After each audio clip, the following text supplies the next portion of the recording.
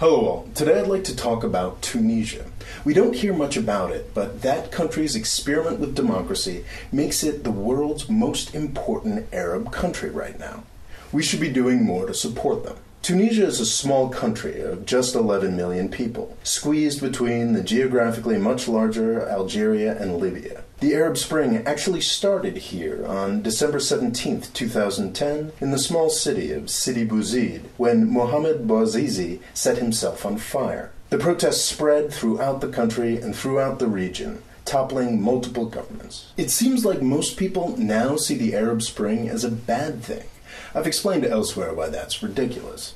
Folks who are expecting an easy transition to democracy were always going to be disappointed. That's not how revolutions work. But as I look across the region, I can see why people are down on the Arab Spring. It seems to have given power to the worst elements in the region, and disaster is everywhere. Chaos or brutally restored order seem to be the main results, and Syria in particular is a nightmare. But people are ignoring one very important fact.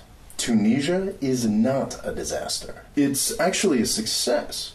It's not Sweden, but they've got a functioning parliament. Importantly, Islamist parties and more secular parties have been able to work together.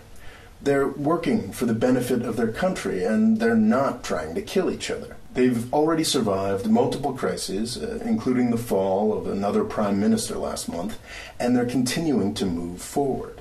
This alone makes Tunisia the most important Arab country in 2016. ISIS knows how important this is, and they've done their best to kill it. 2 terrorist attacks in 2015 almost destroyed Tunisia's vital tourism industry, representing 7% of GDP and hundreds of thousands of jobs. Somehow the democracy experiment has survived, which is another testament to the good sense of the Tunisian people. If they can keep it together, the example of sanity could very well spread to neighboring Libya and to Algeria, which is sure to be experiencing a transition soon.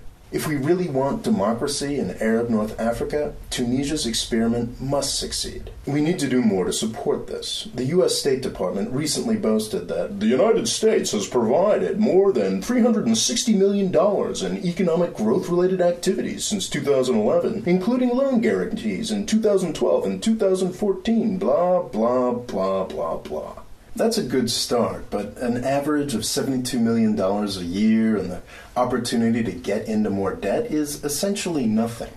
Compare that to the billions we've already given to Egypt's restored dictator, or the billions we've spent to make the Syrian civil war worse. We need to do more for Tunisia.